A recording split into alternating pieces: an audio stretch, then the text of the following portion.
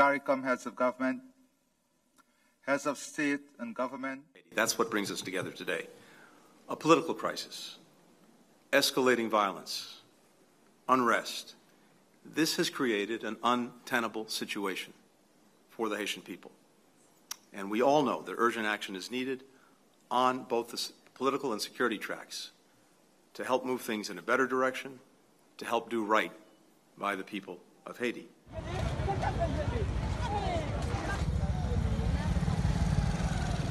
Given this increasingly urgent need, I'm announcing today that the United States Department of Defense is doubling its approved support for the mission from $100 million to $200 million.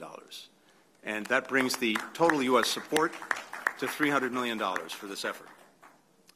I'm also announcing additional humanitarian assistance for the people of Haiti, $33 million to further support their health and food security.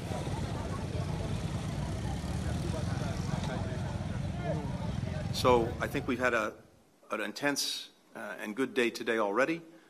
This is coming together in a positive direction, and I hope the discussions we'll continue to have can now finalize a plan that will move us forward.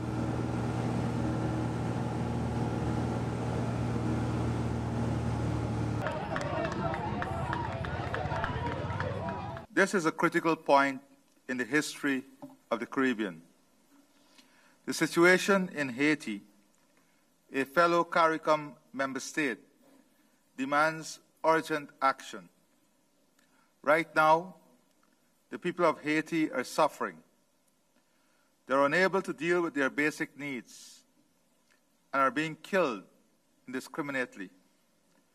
Too many have had to flee for their lives, while women have been violated and children traumatized. More Haitians have died in these 4 months of 2024 than in the war in Ukraine.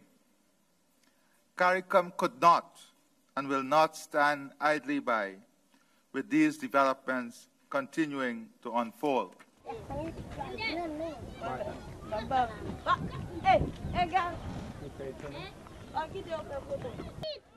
We are deeply distressed that it is already too late for too many who have lost far too much at the hands of criminal gangs.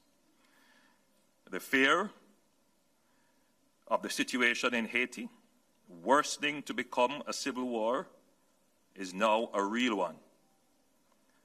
We're all agreed that this cannot be allowed to happen, not in our hemisphere, with our long-standing democratic tradition and reputation as a zone of peace.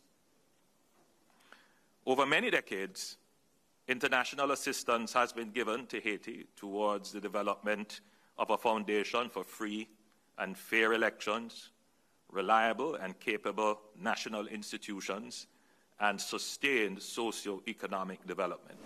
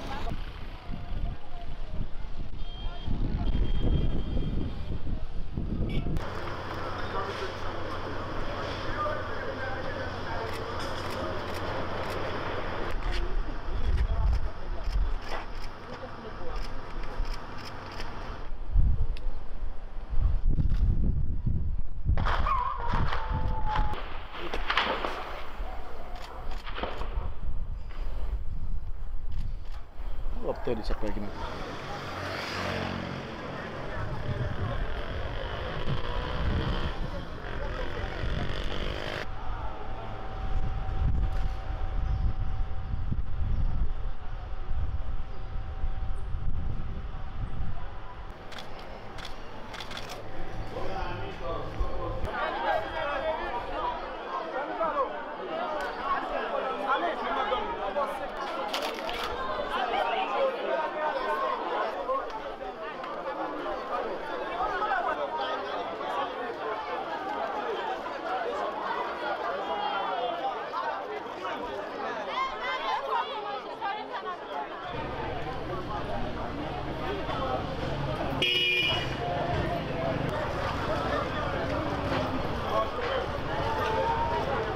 Mueve.